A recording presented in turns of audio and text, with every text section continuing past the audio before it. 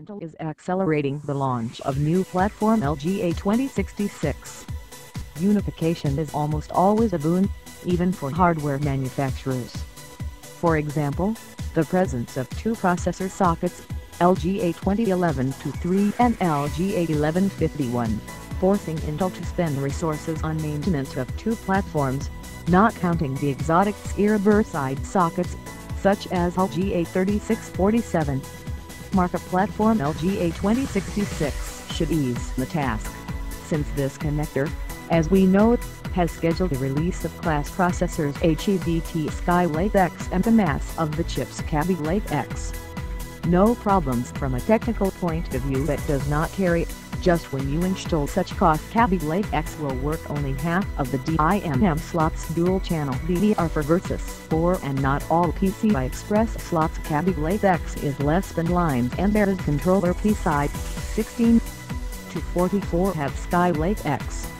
It was originally planned that the platform LGA 2066, she falls basin according to the classification of Intel, will be presented in August at Gamescom, but Intel, probably alarmed at the success of AMD, reason therefore decided to speed up the withdrawal of the new platform to the market. According to reports sources such as BenchLife, the announcement of the basin falls could take place in June at Computex 2017. It will be held from May 31st to June 3rd, so the wait is not too long. The basis of the new platform will be the Intel System Controller Hub PCIe with enough features, although with the CPU which will be associated with interface DMI 3.0 PCI 3.0 X4. This chip will offer the user up to 10 USB 3.0 ports, up to 8 ports SATA 6GB/S and up to 24 lanes of PCI 3.0 for connecting various peripherals, though obviously the bottleneck will still be the interface DMI. According to reports, the mass production of processors Skylake-X will start in the 25th week this year, 19 to 25 June. Then the same starts and production Kaby Lake-X and the chipset X299 will go into production even earlier, starting in the 24th week.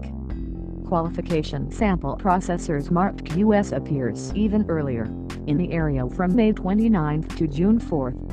On this are based the forecasts of our colleagues from the resource BenchLife, and, in our opinion, they look quite reasonable.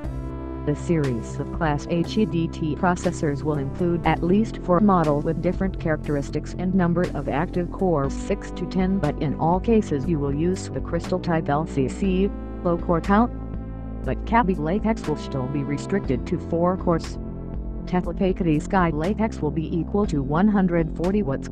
Kaby Lake-X, this figure will be more modest, 112 watt. It's funny that the entire series will get a name from the pool of Core i7 7000, which can cause some confusion, especially among less experienced buyers. HEDT, at Computex 2017, we probably will see the galaxy of motherboards with LGA 2066.